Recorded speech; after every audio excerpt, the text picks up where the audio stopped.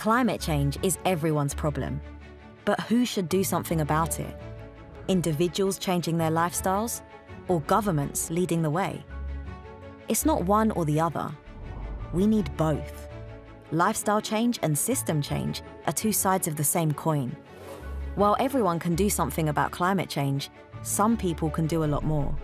The world's richest 1% have carbon footprints over 100 times that of someone in the poorest 50%. Wealthier individuals can have the largest effect on driving down emissions by reducing air travel, choosing low-carbon diets, reducing food waste, and shifting patterns of energy use at home. Governments can also enable change through effective policymaking, developing better rail infrastructure, providing cycle-to-work schemes, supporting the take-up of electric vehicles, and eco-funding for housing. System change makes lifestyle change possible. Lifestyle change is also about volunteering, donating, investing, marching, voting, and talking about climate change with those around us. Together, we have power as citizens and consumers, and as friends and family members, to create system change. Being serious about limiting warming to 1.5 degrees means throwing everything, including the kitchen sink, at it. Nothing works without fossil fuels staying in the ground, but changing how we live is also crucial. Help us change the way people think about lifestyle change. Share this video and find out more here.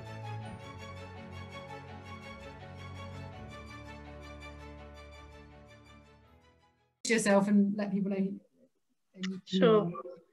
Sure. Thanks so much. And hi everyone. It's a very sunny day down here. I'm down in the south of England.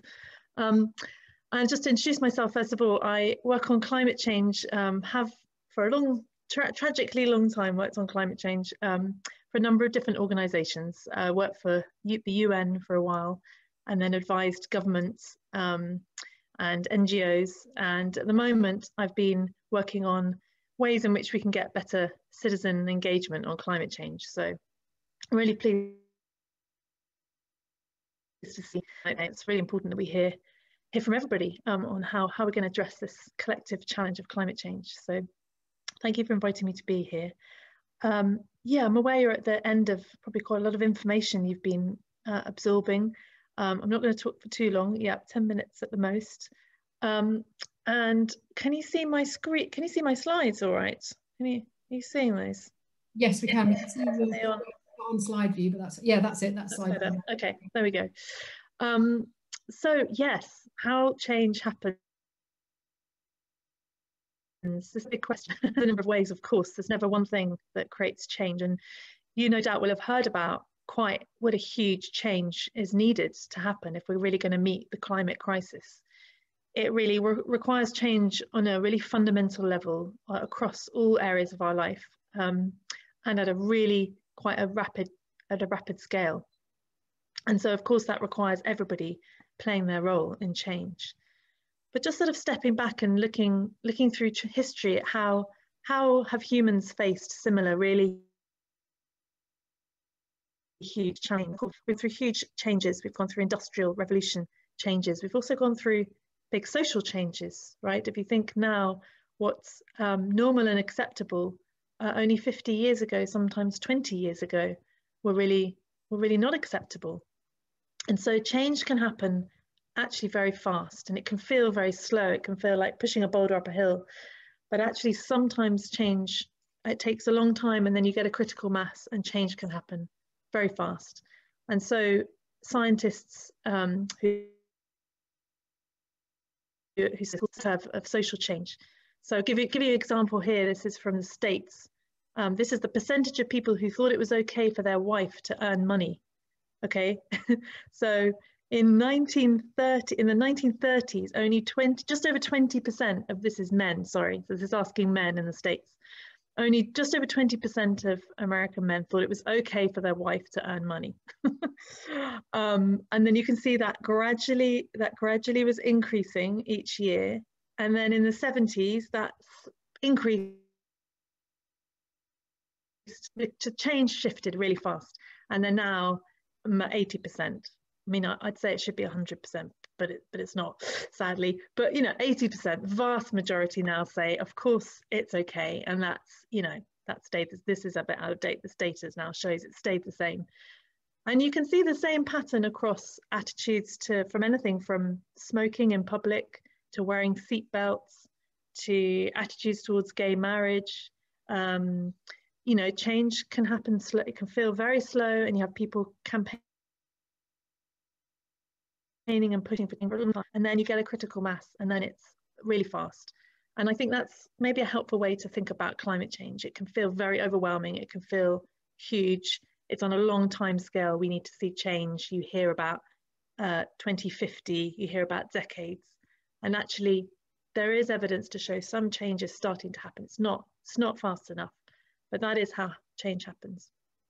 And it's not, and it requires everybody playing their role, obviously. It's not down to one, it's never down to one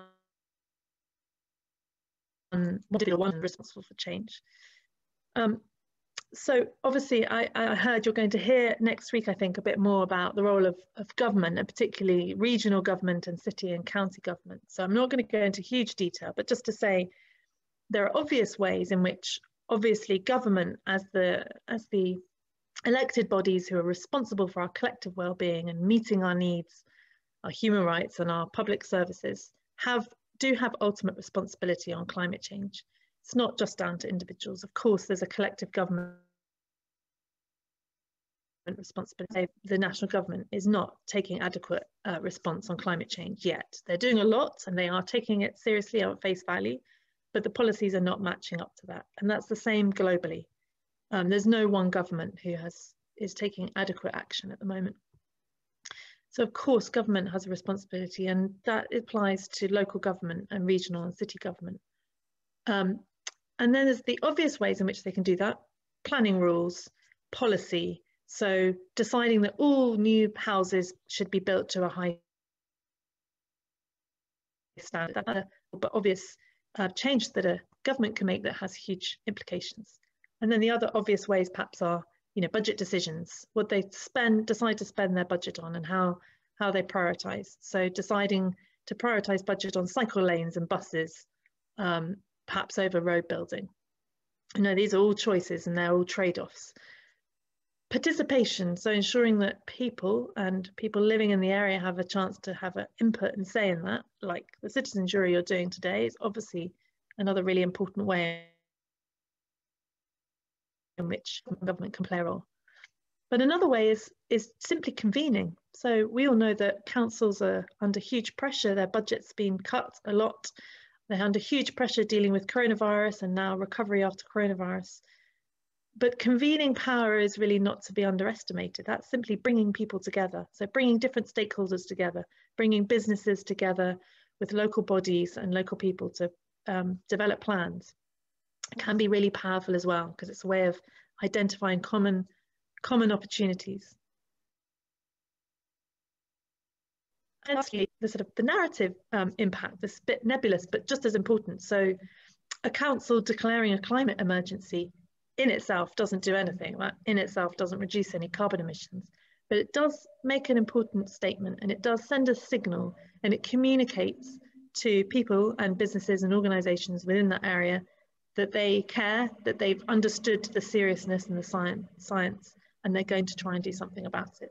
So that narrative really matters. The language and the way in which government at all levels talk about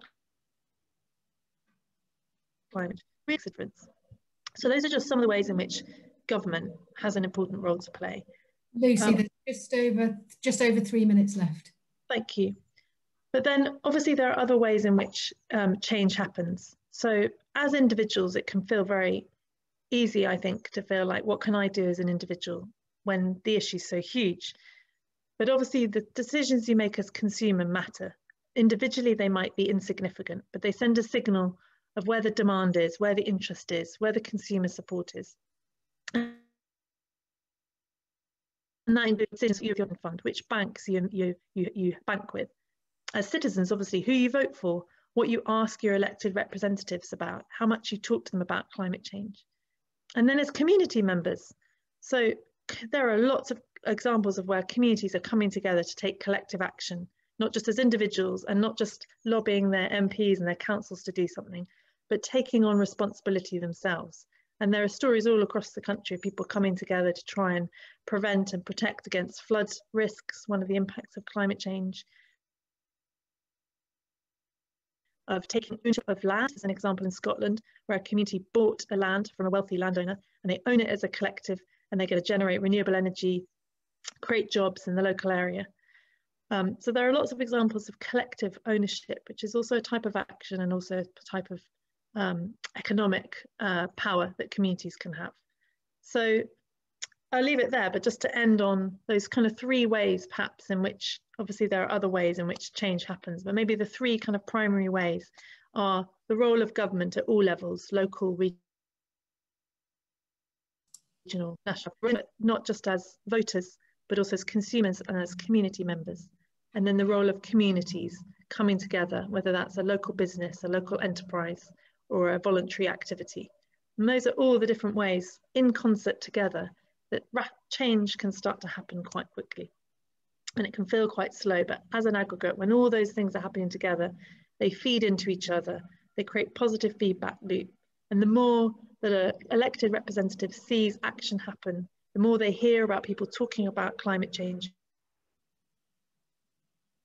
raising it, the more incentive they have to do something about it. So I think I'll end it there because I don't want to go over my time slot. But those are the key ways, and I'm happy to stay on for questions. But I'll leave it at that. Thank you.